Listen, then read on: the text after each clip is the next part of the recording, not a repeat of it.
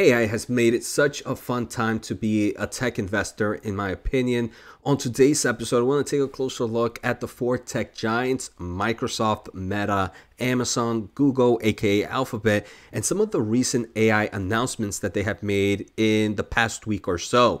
So let's take a closer look in today's episode. All right, so let's start off with Microsoft. I do want to say my favorite one is going to be Amazon and maybe Meta, but let's start off with Microsoft here. So the first one is Microsoft here. We can see on April 20th, they are introducing Copilot in Microsoft Viva. If you haven't heard of Viva, that's okay. This is more of like an enterprise business software solution. But they're kind of adding generative AI, a new way to boost employee engagement and performance. So just like they're adding Copilot to a lot of their consumer products, to a lot of their Office suite, they're also starting to add more of their kind of AI generative solutions to some of their other enterprise markets. And here we can see how they're doing that with Microsoft Viva. Kind of entering or moving on to another part of news from Microsoft on April 17th of 2023. So earlier this week, it seems, Microsoft and Epic expand their strategic collaboration with integration of Azure's OpenAI service. So for those that are not familiar, Epic is a company that develops EHR, which is electronic health record software. So they're using this AI-powered solutions to integrate it into that software and making it easier for just the overall health record market. So we can see how AI generative is entering other solutions outside of just trendy tech. We can also see it entering in boring stuff like electronic health records. So pretty cool there. I think that's all I have for Microsoft right now. Nothing too interesting in my opinion, but let's change that up with Meta. So Meta AI did announce on April 17th Dino version 2. They do mention that Meta AI has built Dino V2, a new method for training high performance computer vision models. And I think this is very important, right? Because we do know that vision is going to be very important for a lot of new technology and emerging technology like autonomous driving, like autonomous robotics in forms of the industrial market, but also in forms of like delivery and the consumer space. So here Meta has kind of created an open source of their model to kind of help improve the training of computer vision models. So I think that's pretty cool and would like to see where things go from here. Maybe in the next year, in the next few months or in the next year, we're going to start to see more AI vision models opposed to just your text LLM kind of applications coming out. So pretty interesting to see where this AI race is going to, and it's more than just language, right? It's gonna go into visions and things that can incorporate that. Discover the world of semiconductors without getting lost in the technical jargon. My new membership offers a perfect balance for investors looking to understand this exciting market.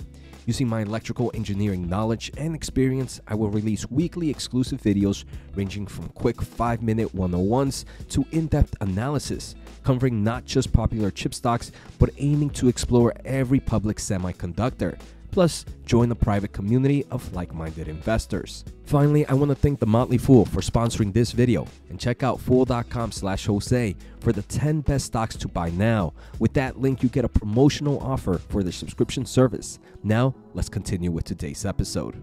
Outside of that, this one's not too crazy, but it's just pretty cool. Meta continues to kind of showcase ways that you can be creative with AI. They did announce their data set for animating amateur drawings. So here you can kind of draw some random amateur pictures. I want to say some of these pictures are even better than what I can draw. So this is more than amateur, but you can see how just kind of creating this, and then you'll be able to use some form of solutions to bring them to life. So pretty cool here to continue to see how Meta is continuing to revolutionize the AI market. Now into one of my favorite ones, Amazon. So Amazon, in my opinion, has been very, very quiet in the generative AI. I mean, we've done a few episodes in the past where we talked about some of their solutions, but I feel like since April 13th, a little bit over a week ago, they did announce a lot of great solutions. For example, they did announce they have numerous chips that they're working with to kind of help with AI models. We all know Amazon has the Graviton, which is a CPU, an ARM-based CPU that is meant to kind of provide the best price performance in their AWS service. But for those that are not familiar, they also have another chip called the Inferentia 2. And this is a machine learning chip that is meant for inference, right? So for inference portion of AI, they kind of talk about that, and it's now available to general public who are using their AWS services. So I think that's amazing to see. They kind of gave us a quick paper here, but we can see how even the clouding giants are creating silicon to kind of optimize their AI workloads. And we can see this with the AWS. I'm pretty sure I'm butchering the name, but it's meant for inference instances. They also did announce some other solutions that I have here. I think this was pretty cool. It's called Amazon's Code Whisperer, and it's kind of a co-pilot to helping you write code. It uses generative AI, generative text AI and large language models to help you write the code. They kind of gave a pretty cool example here where you just kind of create a comment of what you want your function to do. And after that, you've kind of created the function. The Code Whisperer actually writes that function down for you. Sometimes it's perfect, sometimes maybe you need to tweak it a little bit, but it's a great way to kind of get into code creation. So there are other competitors out there, but Amazon just announced their Code Whisperer. I think that's pretty darn awesome and something I might play with later on. Outside of that, Amazon did kind of showcase this huge report. I believe it was April 13th, right? They did showcase. One of those was the, like I mentioned, the inference chips, but they also have chips that are meant for training of AI, and they call them the Trainium chips. They announced those chips as well. And what else did they do? The Code Whisperer that I just mentioned, but more importantly, the one a lot of people were talking about is Bedrock. And this is an easy way to kind of use their clouding solutions to build generative AI applications. There was a recent interview that really explains this. Amazon CEO Andy Jassy was, most companies want to use these large language models, but the really good ones take billions of dollars to train and many years. Most companies don't want to go through that. So what they do is they want to work off the foundation of a model that's big and great and already has the ability to customize it for their own purposes. And that's what Bedrock is. So Amazon's Bedrock is not really trying to compete against, for example, ChatGPT, but it's kind of giving those large language model already created and now allows developers to kind of make their own applications with it. So I think this is a pretty cool way to, and we're gonna, I believe because of things like this, we're gonna see a lot more AI applications within the next few months, even within the next few weeks. So that's pretty cool.